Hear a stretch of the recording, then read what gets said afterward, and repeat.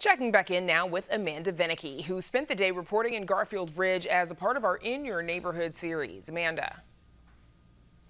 Brandis, earlier today, I caught up with the 23rd Ward alderperson, Silvana Tabares. She doesn't just represent Garfield Ridge, she lives here too, as do a lot of first responders. So I started off by asking her about policing, including how the community is, as it is still reeling from the killing of police officer Ella French. Here's more. Well, first of all, last year I voted no on the budget because it's wrong to cut funding for the Chicago Police Department. And now we find ourselves that the police officers are forced to work 12-hour shifts with barely enough time to sleep, let alone see their families. The city of Chicago needs to recruit more police officers. I want to see more police officers in the 23rd Ward. Residents do not feel safe. We need to fund police department, we need police recruitment, training, and we need to improve the morale. We need to improve the morale within the Chicago Police Department because officer wellness and community safety go hand in hand. How do you respond, however, to residents that say, I don't want more police in my neighborhoods, they make me feel more unsafe, or is that not something that you get from your constituents?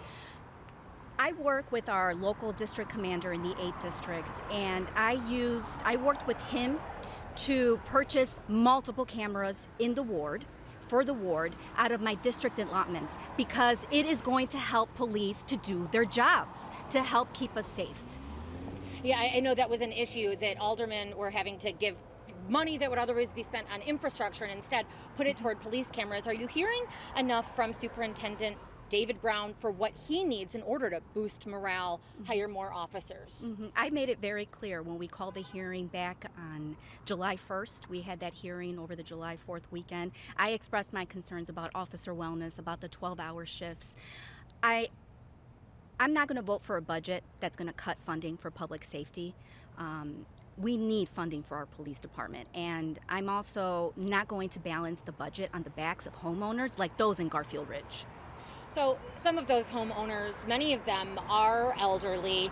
Are you getting a lot of questions as the Delta variant is very much here about boosters, vaccinations? What are you telling people, particularly these senior residents that are concerned?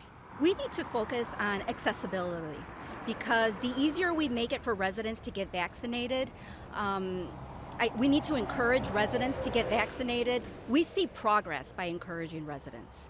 And I find it that when we make the process easier, it's easier for residents to get vaccinated. And that's what the city needs to be focusing on. Is the city doing enough there? Well, last year, I'm going to tell you something. In March, we had a vaccination here in Garfield Ridge. It was at Hale Park. We partner up with the city, and we vaccinated more than 500 residents, particularly senior citizens over the age of 5. I'm working to get another vaccine event and flu shot this fall here in Garfield Ridge because you do have these seniors who want to get vaccinated near their home. And that's what I mean. We need accessibility. We need to encourage residents to get vaccinated. Now, the governor just announcing a mask mandate and then in select cases vaccination requirements statewide. The mayor also now saying that this is required of all city workers, getting some pushback from unions. Where do you stand? Should vaccinations be required for city employees, including officers? Yes, no, like I mentioned earlier, we need to focus on accessibility. Okay, we need to encourage residents to get vaccinated. Because what I find is that I find it easier. When you find the process to make it easy process, you also find it easier you find residents to do it. And so that's what the city needs to focus on is accessibility. Encourage, not require. Encourage, not mandates. Encourage, not mandates. Mandate is not a right approach, and I hope that the city and the unions do come together to figure something out that will be supportive of the city workers, because many of them, like our first responders and our police, have been working hard since the beginning of the pandemic. They don't have the work from home. They have been out there in the front lines keeping us safe.